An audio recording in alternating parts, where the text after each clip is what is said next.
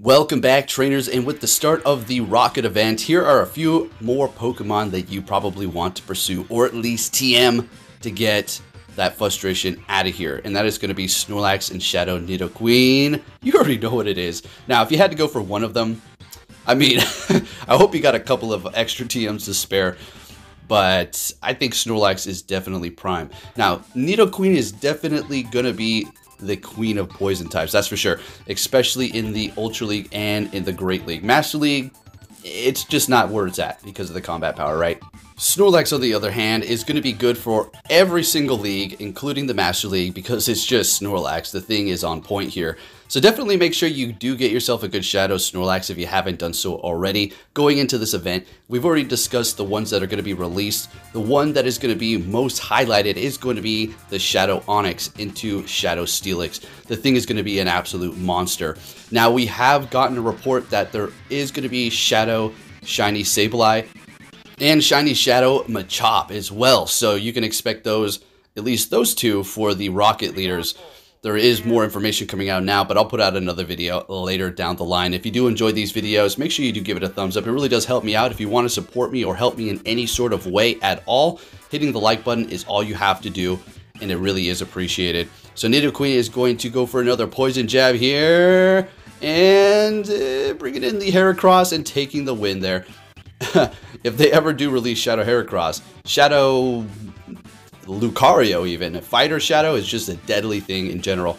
Alright, so we're met with an Abomasnow for the next battle, leading with the Snorlax the entire time here. Now we will be taking off the Shadow Nidoqueen and kind of periodically swapping that third Pokemon out because it was just getting a little bit rough, okay? This game, man, I tell you, it's something else. You don't see one Pokemon and then all of a sudden you swap it and you see it. And I haven't seen you in 100 battles. Where have you been, buddy? Until I put on the weakness. Alright, so they're going to be bringing in a Charizard to take us out. Bringing in that Shadow Nidoqueen here. Still holding on to 2 shields. And the Heracross doesn't want anything to do with that Charizard at all. Being a fighting and bug type, yeah, you're going to be taking a lot of damage. I do believe they have a flying quick move, right? And they're going to be swapping into Gyarados. So we're still not in a great position here because, you know, counter's not doing much. But then again, that is a Shadow Gyarados. And we're doing damage with counter as if it was not resisted. As if it was just neutral damage. I mean, heck, because we did lower the defense. So we got to think about that as well. Shielding up the Aqua Tail and almost building up to 2 of these Rock Blasts here. Oh, they got Fire Spin on that Charizard. I did miscall that there. Unfortunately, we're not going to be able to get to another Rock Blast. And Nidoqueen, oh, they back, that's right. Okay, so when they did that, I was thinking to myself, you know, you could have maybe won that, buddy. You could have maybe won that. Next battle, we're met with an Escavalier, and this is not a good lead at all whatsoever. So we're going to go ahead and swap into our Heracross. And they're bringing in a Venusaur, which is not going to be a good matchup for us, really. Sure, we resist the bug, but they resist the counter. They resist the fighting, which is counter. I was thinking about the close combat. Rock Blast, just tickling that Venusaur over there. While the Frenzy Plant is resisted, it's still going to be doing a lot of damage, and they're even baiting me. I gotta love that. Let's go. Alright, so we got to pull this one around here. Hitting me with another Frenzy Plant, resisting the quick move, but at this point, they could almost farm us down. Going for a Rock Blast, they let it go, and we're able to counter them down. Okay, looking good. 1 shield to 1 shield. Bringing in a Muck, and we're able to get to the close combat, which is not super effective because of the poison type, but it's still going to be doing a lot of damage. And that's all we really needed to do was get to that close combat there. Bringing in the Snorlax. So what we want to do here is, wow, we've got 1 shield left, which we need to hold on to for the Nidoqueen when they do go with a drill run up against us. So we need to make sure we do hold on to that for a minute. Going for the superpower, taking out the Escavalier, swapping into the Nidoqueen immediately up against the Muck here. And looks like we're going to be able to pull this one off here. Letting the first Dark Pulse go, no problem at all. And we're going to be going for the Poison Fang here. Let's see if this is enough. And okay, of course, we're getting a shield. They're fighting to the very end here. They said, no, I will not go down without a fight. Sounds good to me. Using up our last shield and then farming them down with the not very effective Poison Jab. What are we going to be met with our Snorlax this time? An Aggron. Oh, okay. Right, very interesting. So we do have the Heracross, which is going to love to see that thing. And we do have Superpower, which is essentially, I wouldn't say going to one-shot it, but it's going to do a lot. Maybe Well, actually, no, I don't think it'll one-shot. It'll do quite a bit of damage, bringing them into the red, I would think. Hitting me with Stone Edge and then retreating immediately, or bringing in Obstagoon.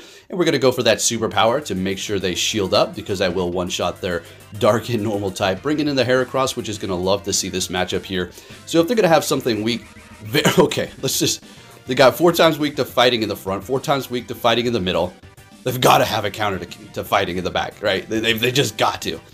And it's that Heracross, or the Aggron, going for the close combat. They let it go. What's in the back? Oh yeah, there it is. Trevenant resisting fighting. Okay. All right, very interesting team. Got a ABB line going on here, or should I say BBA? All right, the way it was presented.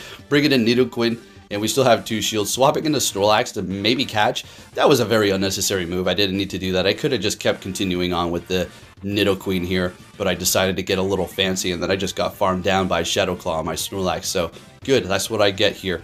Gonna go ahead and let this go, and going for the Poison Fang, and I'm not even hitting any bubbles. I think I have to go for one more quick move. I don't know why I did that, and we're taking the win. Okay, looking good. Next battle, we're gonna be met with an Empoleon, which is actually a good lead for us here, because we do have superpower. It's so deadly, and they already know it. They're swapping into their own Heracross, and we're gonna go ahead and bring in our Nidoqueen, which is gonna completely wall it. Mega Horn, Rock Blast, I was going to say superpower, close combat. Yeah, we're perfectly fine, so we're going to let that go. Even though Mega Horn's still doing quite a bit, we're able to farm them down before they get to their next charge move, which would have taken us out here, and we're able to have some energy to throw a Poison Fang. So yeah, this is going to be great. Going to go ahead and lower that defense, and we're getting a shield from them when going for the Poison Fang. They thought it was an Earth Power. Beautiful. So we're going to be doing even more with our counter here, expecting them to swap right after this. And they're bringing in a Dragonite, and this is why Rock Blast is so good. Let's go, and we're going to be getting it, connecting, swapping into our Snorlax, going for a Body Slam. Let's see what happens. Of course, they're shielding it up. They got to at this point, right? And we still have 1 shield left. It's probably going to be within our interest to shield up this Dragon Claw. Yeah, farm them down. Beautiful. And we're going to be able to go for a superpower on their Empoleon, but they back up before we can make that connection. Let's keep it moving here. Next battle, met with a Nidoqueen. There it is, but non-Shadow. And that's a decent matchup. They're going to be swapping into Dragonite. And honestly, I really should have swapped into our Nidoqueen immediately here. So let's go. We're just going to go ahead and stay here for now. Okay. Let's go ahead and stay here. After they hit me, we're going to go ahead and swap into our Heracross. I'm trying to calculate this here. The Snorlax absorbs the charge move. We bring in the Heracross to absorb the next thing. We already know they're going to have superpowers, so they're just going to go straight for the Dragon Claw. It's not like they're going to hit us with a Draco Meteor or anything like that, or an Outrage. So taking them out, they've used 1 shield. They don't want to use another one here. Getting to the close combat, which is not very effective, but it's still going to be doing a decent amount of damage here. And they're going to be able to farm us down, and that's a lot of energy on that Nidoqueen here. We still got 2 shields left, bringing in the Snorlax, so we don't get Earth Powered, but they're hitting me with the Poison Fang, immediately swapping into Obstagoon, and I already saw how I was going to be able to win this matchup here. A little bit of energy on the Snorlax, and all we got to do is kind of make sure we maintain our health here, and then come out with a decent amount of energy so we can at least Earth Power the Nidoqueen. Was it a little bit low? Do we even need to Earth Power that thing anymore? I think we just need to like Poison Fang, or at least make them think we're going to, and then just Body Slam them with Snorlax. The only thing I'm thinking about at this point is I need to get that last shield. So this will be enough to take them out. Okay, we do have a decent amount of energy. So we're going to let this go, knowing it's definitely not an Earth Power. Right. And building it up. Oh, they backed out. Oh, come on. Okay, good game. Let's keep it moving. Next battle, what are we going to see here in that lead? It's going to be a, Snorlax mirror match. Shadow versus non-Shadow. Now, this matchup is honestly very annoying, okay? you don't go for superpower right off the bat, because what's going to happen there is, see, the lick is resisted, so you're not really thinking about that damage. Oh my goodness, the lick is going to take me out if I go for superpower. It's still going to be doing barely anything. So what's going to happen is you simply just lowered your attack and your defense, and then they're going to be able to do even more damage in return with their Body Slam and or superpower. So it's kind of this weird, awkward situation where you're both kind of body slamming down to a certain point like this is. Figure they were going to go for it right about now. There it is. Okay. And you don't even need to go for another superpower. You just go for the Body Slam at this point, because that's simply enough, and they're taking that win. Although they did use a shield, we're going to be able to farm them down with the Heracross, which is leaving us with 2 shields and them with 1, and a lot of energy on the Heracross. Now they're going to have a counter to fighting. What is going to be? A Trevenant. Okay. So it's up to you if you want to go with Mega Horn or Rock Blast. You definitely always want to go for close combat on your Heracross. Although you could opt to not because you do have counter. Technically, you're already doing a lot of damage there. Swapping into Swampert, and I'm going to tell you what, folks. This thing was... You know what? I'm sick and tired of this freaking Pokemon. I'm going to be real. Niantic, you need to nerf this thing. What the frick is wrong with it? Like, I was trying to come up with some logical conclusions in my head here as I'm playing. I'm trying to think, what compelled them to make Swampert such an OP Pokemon? You know, the first thing that came to my mind was, okay, well, it's 4 times weak to grass. You know, the thing just gets eliminated by grass. Is it because of that they're making it so spammy with the Hydro Cannon? Or is it just because it's Swampert? Or do they just want a Pokemon like this roaming around that's just extremely brain dead to use? I just don't understand. But here we are up against a Trevenant, countering this thing down, going for a Rock Blast at 1 HP and taking the win. 1 HP! Let's go! Alright, next battle met with an Obstagoon. This is not a good lead here, so we're going to immediately swap into our Nidoqueen. We don't want to... Actually, no. First, we're going to go for Superpower. Hopefully, they don't have Cross Chop and they're running Obstruct. Hey, there's Obstruct.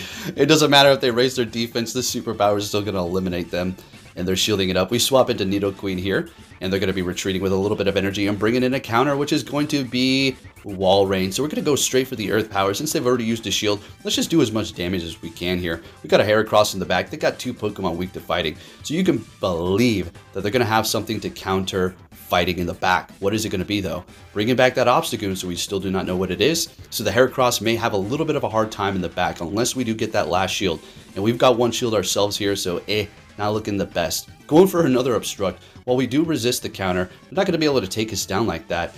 So we're just going to keep on lowering that defense with the Nidoqueen here. I'm just going to do more damage, swapping into our Heracross, trying to maybe snipe them with all that health and that lower defense, and they're bringing in a Trevenant. Yet again, we're seeing a Trevenant defending Pokemon that are weak to fighting here. So we gotta call this. Are we gonna call this correctly? Shadow Ball to the face. Down we go. Oh my goodness. Still have a Snorlax, and they still have 1 shield. So do we.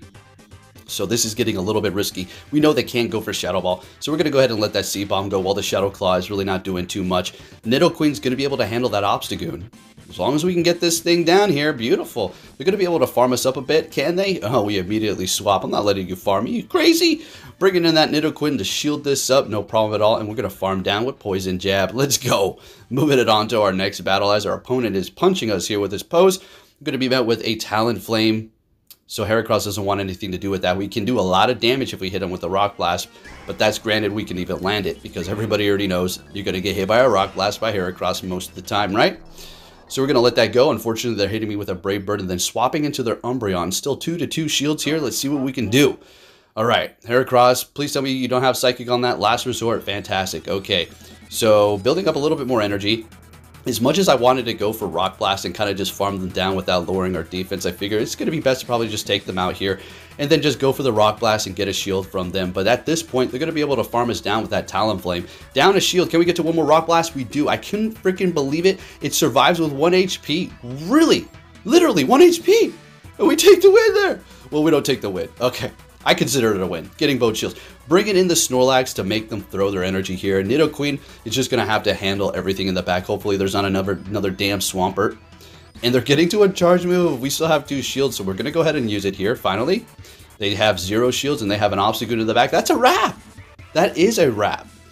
Alright, so we're going to go for the Earth Power. Maybe should have went for Poison Fang than Earth Power, but actually, it doesn't really matter. Probably better strategy this way, because they could have shielded up. Who knows? But nonetheless... Well, shielded up. They have no more shields left. Who am I kidding here? Okay. So going for a Poison Fang, taking them out. And then taking out that Talonflame and taking the win in a situation that wasn't looking too great. Next battle met with a Gyarados here. Okay, this is a fine matchup. No problem at all. See, the thing about Snorlax is it's going to handle pretty much most things. I'm not going to say it's going to be able to counter everything, but it's going to be able to handle them comfortably to some degree, so long as it doesn't hit you with fighting. If it doesn't have a counter move or fighting or anything like that, you're going to be looking okay, right? So anyways, we're going to let that go and going to go for the Body Slam. At this point, I figure they're going to probably just shield this up and then farm us down. Yeah, exactly. Okay. Okay, who's going to win, though? Snorlax does. And we didn't even use a shield, and we're able to get off a Body Slam, too. Oh, yeah. Alright, on the Swampert, there it is. Bringing in Heracross, we do resist the quick move as well as the Earthquake. Ground, okay, because we're Bug. So we're going to go ahead and shield this up just to preserve our health here. They've used one shield as well. Going to go for the Rock Blast because I don't want to really lower my defense at this point. Yep, we're going to be getting a shield, and we can still survive a Hydro Cannon and farm them down. I'm figuring they're going to probably swap right after this so we can't farm them down, and they're going to let me farm them down. Oh, or they're going to get to another one. There's your stinking Hydro Cannon spam with the Mud Shot, man. I'm sick and tired of this crap. All right, so they have a Lapras in the back. This is great. Oh, yeah. Going for that close combat, and then we're going to be able to get to a Rock Blast and Heracross. The Lush is taking the win for us. I don't know why I keep on not hitting all those bubbles, but there we go, taking that win. Great. Moving it on to our next battle, met with a Dragonite. Now, typically, this is a loss, okay? Especially because it has superpower now. Yeah, oh yeah, you better believe it. It's even more of a loss. Most of the time, they don't go for it right off the bat, but they could. And if they do, it's going to be leaving you very low. And then they can just eliminate you with Dragon Breath or Dragon Tail, whatever they're rocking there. So we let the first Dragon Claw go. We've gotten a shield out of them. I think we're going to want to shield this up for sure and kind of put on the pressure. I think we do win this one, actually. Shadow Snorlax does a decent amount of damage with that stab body slam. Can we lick them down before they get to a charge move? Beautiful! Technically, you lose that. I don't know what's going on there. So we're going to go for a body slam because we want to make... Maybe they think that's a superpower. That was some guts of steel right there. I'll tell you what. Just let that go. Oh, boy. All right, so we have to shield this up because a Drill Peck will take us out because of the fighting and bug. Extremely weak to flying. So we're going to farm them down, and they got one Pokemon in the back, and it's going to be a Heracross. Let's go. All right, so going to go for that Rock Blast right off the bat here. They're not shielding it up. Of course they're not. Going for another one. Now I expect them to shield this one up, right? Now we're going to go ahead and swap. Oh, we got Talonflame on the team. What's going on here? What the heck? Well, we just started getting hard countered. When you go 4-1 a couple of times, the game says, hey, excuse me, why are you winning so much here? We got to slow that down. Look at this suspicious crap. Look at this is at a ×2 speed. So I was just sitting here, right? So this is ×2. Oh, yeah. Why is it doing this right when they were about to lose? And they get to a charge move? Bull crap. Oh my goodness, this game is so full of it, man. So many exploits. All right, taking them out. Let's go. Maybe they had it. Maybe they had all that energy. Maybe they just... Poke, you don't know how to count. You don't know how to count, Poke. They you know, they had 1,000 energy ready to go. Next, Dragonite. All right, another one of those. I wonder what's going on with those Dragonites back there. So we got Walrein, or not Wall... Jellicent. Towards the end, I was losing my mind. Telling you what, man. Tell you what. Going for a body slam here to take out this Dragonite. Not going to win this matchup. Yep, first shield. If we shield this up, it doesn't matter. We're just going to get farmed down. It's over. So we're going to let it go and bring in the Heracross to just farm them down. Since they did go for that superpower flex or whatever the hell that was at the end there. And they have a Swampert. There it is. Going to go for the close combat to do a bunch of damage. Or they can use their last shield and swap into our Jellicent here. What do you got in the back? An Obstagoon. Okay, so that's going to be super effective to us. Although with Jellicent, you can continuously lower the attack. And that's exactly what we're going to do here. So we're going to let this go. There's no need to use a shield at this point. No need at all. We got that Heracross in the back. We already know what's going to happen here. We just keep on lowering that defense. And then we'll just swap into the Heracross when we can. And looking pretty good here. Yeah, Night Slash is super effective. But that's the thing about Jellicent. Pretty tanky. And then when you continuously spamly go for the Bubble Beam and lower their attack, it's just in this weird, awkward position where the clock is just counting down more and more. And you're just... prolonging the battle even more. It could also be used as a strategy to kind of wear out that clock, right? So simply shielding this up because the Obstagoon is going to have anything that's going to be doing any damage towards us whatsoever. And this damn thing has another Hydro Cannon ready to go, so we shield it up. All right, that's a wrap. And we just simply counter down this Heracross or Obstagoon and take the win. All right, next battle, Snorlax lead, of course, and met with an Electaros. So this trainer gets automatic points and respect for being spicy here. So we'll have to see what they have in the back. Going for a Dragon Claw and swapping into, I didn't see what that was. What did they just swap into? A Toxicroak. Okay, great. Bringing in our Jellicent here. And, okay. Yeah, Mud Bomb's neutral. They go for Sludge Bomb. Okay. Hey, the Ghost resists it. So, you know, be my guest. I think Mud Bomb would have been a better bet to go with. But hey, you do what you got to do here. And at this point, it's almost just worth farming down. Simple as that. We're just going to farm them down. They go for, oh, because they have Dynamic Punch. Okay, well, hey, there you go. My lips are sealed. Yeah, you proved me wrong there. Or at least showed me what moves you have. Bringing in the Electros, shielding up the Bubble Beam, which couldn't be better. Now we're going to go straight for the Shadow Ball here. And we're getting another shield. Okay. Swapping into our Snorlax because I was thinking, okay, well, if they're trying to defend this Electros with all they can, with all their shields here, something's got to be weak to it in the back. So we're going to go ahead and retreat and keep it alive. Bringing in the Snorlax, and they're going to be able to take us out here. That's no problem at all. We're going to go ahead and just easily let it go. And it's not able to take us out. They're farming more. And now we'll bring in the Heracross. But this dang Electros is getting to another sneak and charge move. Spammy as heck. And they have an Empoleon in the back. And that's about a wrap, folks. Yeah, that's a wrap right here. If you did enjoy this video, give it a thumbs up. Subscribe if you're new, turn notifications on.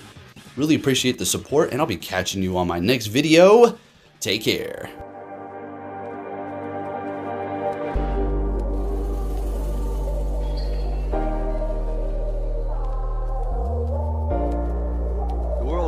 Sunshine and rainbows. It's a very mean and nasty place, and I don't care how tough you are, it will beat you to your knees and keep you there permanently if you let it. You, me, or nobody is gonna hit as hard as life. But it ain't about how hard you hit. It's about how hard you can get hit and keep moving forward. How much you can take and keep moving forward. That's how winning is done.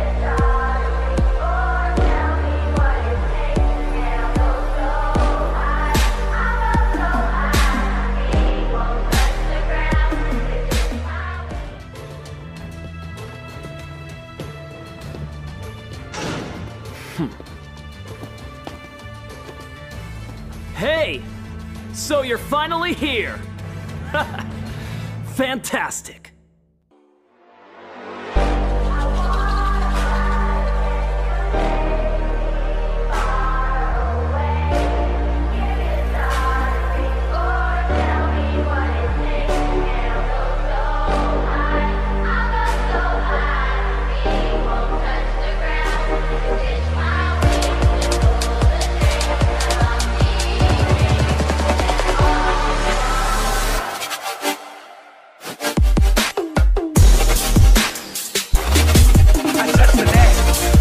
Touch the cat.